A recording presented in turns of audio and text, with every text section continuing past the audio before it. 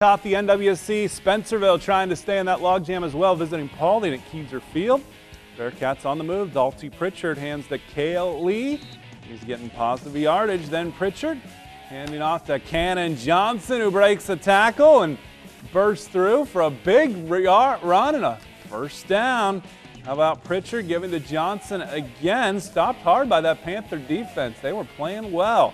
Then Pritchard hands off to Joel Lotz, who's not getting lots of yards thanks to Drew Lumpkins of Paulding. Pritchard again handing off to Lee.